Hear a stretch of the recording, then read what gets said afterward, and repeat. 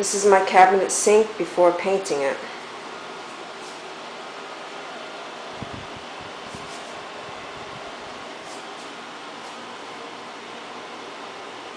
This is how I shabby chic'd my cabinet. I will show you that. This is what I've done so far.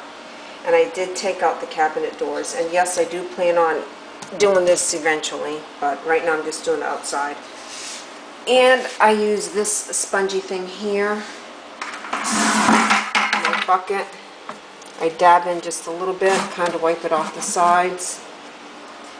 And I am just stroking. This is the second layer, second one, all the way down. Just kind of go like that there.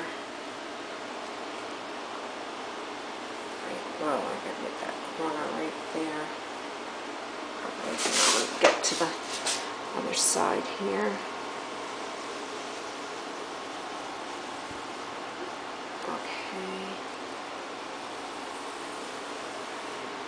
Alright, now what I'm doing is I have a damp cloth and I'm going through these little lines here. But see, I want it to have paint on it. Oh, what am I? I'm not even showing you. Sorry about that.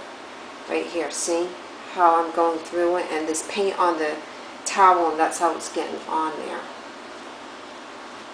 And I'm just spreading it to give it that old look. You can see it's too dark brown. It's too dark. So I want to shabby chic it. I think I need a little bit more paint on here.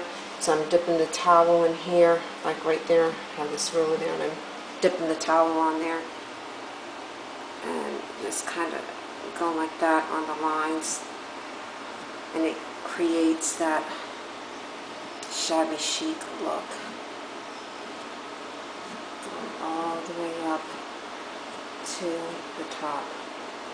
There we go. Now, I'm just going to go over this a little bit right there, just to smooth it out. That's how I did that throughout the entire cabinet, and that's how I got that look. The finishing product. Shabby chic.